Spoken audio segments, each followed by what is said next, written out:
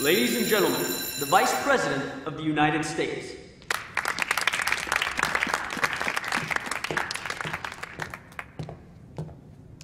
Fantastic. Becky! Becky! It's okay, honey, he's clean. You know, a great big fat person once stood on this stage and told a group of dozen or so nerds in hideous disco outfits that Glee, by its very definition, is about opening yourself up to joy. Now, it's no secret that for a long time I thought that was a load of hooey.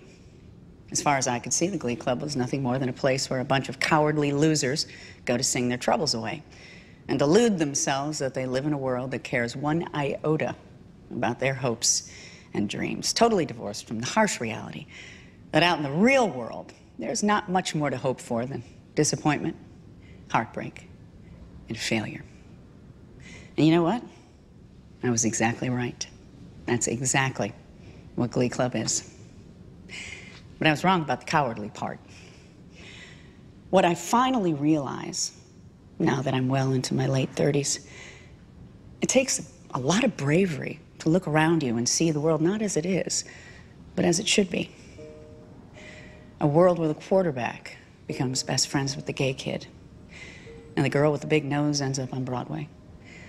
Glee is about imagining a world like that and finding the courage to open up your heart and sing about it.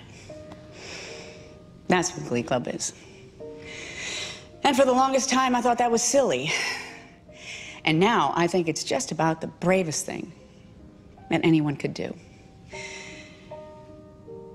I am honored to be here to rededicate this theater, the Finn Hudson Auditorium.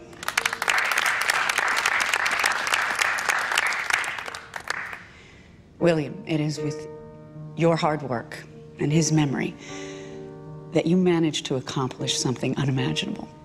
The McKinley High School for the Performing Arts has become an overwhelming success, a model for public schools that showcase the arts, now being replicated all across the country. Congratulations, Will Schuster.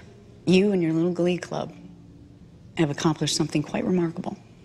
And now, without further ado, it is my pleasure to introduce the New Directions.